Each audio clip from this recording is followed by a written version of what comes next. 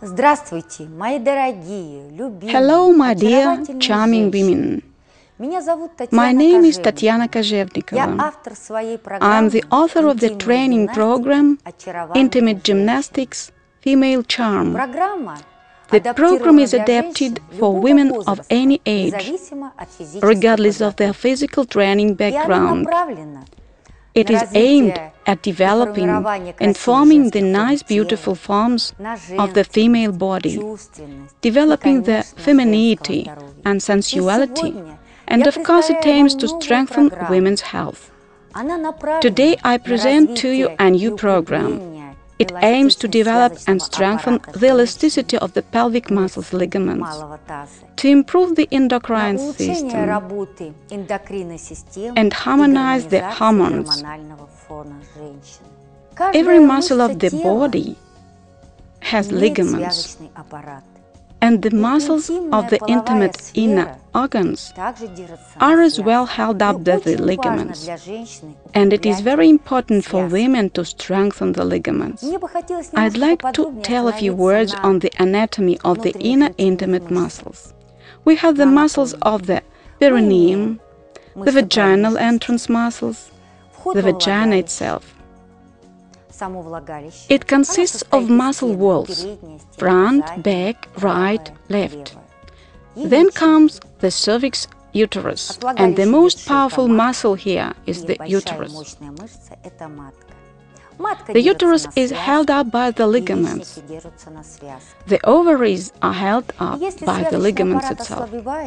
And if the ligaments become weaker, the woman has omission of the internal organs. They are falling down. In particular, the uterus falls down, the vaginal walls fall down. There are several reasons for that. The first reason is naturally weak muscle tone at the period after child delivery. The second reason is physiological characteristics of a particular woman. The third and the main reason is woman's age.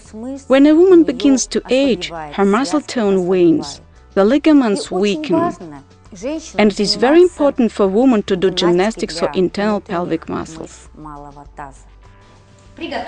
Now get ready. Inhaling, pull slowly the ball simulator up. Exhaling, slowly relax and pull the wall down.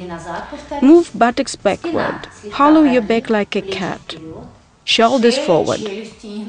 Inhale and slowly pull the anus muscle up to the coccyx and the sacrum. Pull the perineum muscles up and up. Do not close the vagina entrance. Do not contract it.